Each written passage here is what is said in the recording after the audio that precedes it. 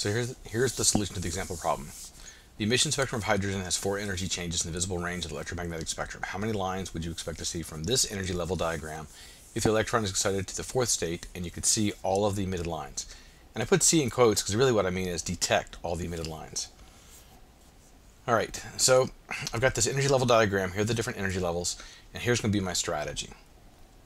What I'm going to do is I'm going to look at all the ways I could drop from n equals 4 to n equals 1, and then I'm going to look for all the unique drops in my collection.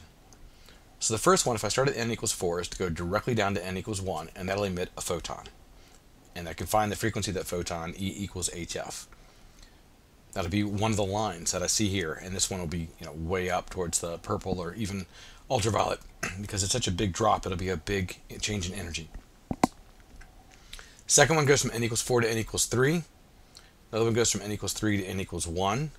Then I go from n equals 4 to n equals 2, n equals 2 down to 1.